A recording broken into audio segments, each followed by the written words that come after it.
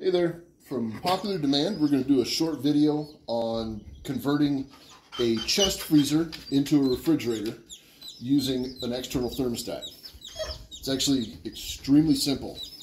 So I took the normal thermostat down here and I turned it almost all the way up, probably about 80% of the way up.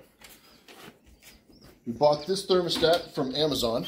This is a dual range thermostat. What that means is this cord here plugs into the power.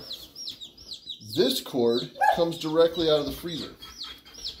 Dual range means it has a cold side and a hot side. Obviously, we're not using a hot side.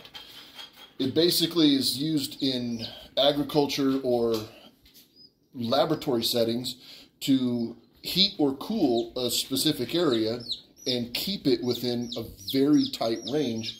And you can even go up to 1/10 of a degree Fahrenheit. It is that accurate. It has a thermostat, little plug-in right here, that drops into the freezer and measures the current temperature of the freezer. This is the little dealie here that basically just hangs down in the middle, and it was actually a little out of place. Good thing I opened it. But that will measure the temperature. And once the temperature goes above your set range, and because I moved the thermostat and touched it, it saw a lot of temperature change. It's now at 46 when I set it at 39. And if you pan down here, you can see the refrigerator is now on. So it's not on very often.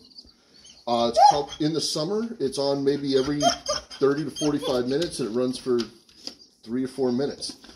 Uses about 100 watts while it's on. We know that because of our solar system. It lets us know.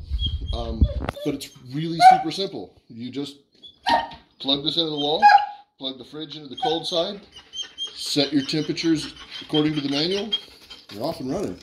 And that takes a freezer to a refrigerator and keeps it from freezing the food and using up crap tons of power. It's much more efficient than a stand-up fridge. All right, have a good one.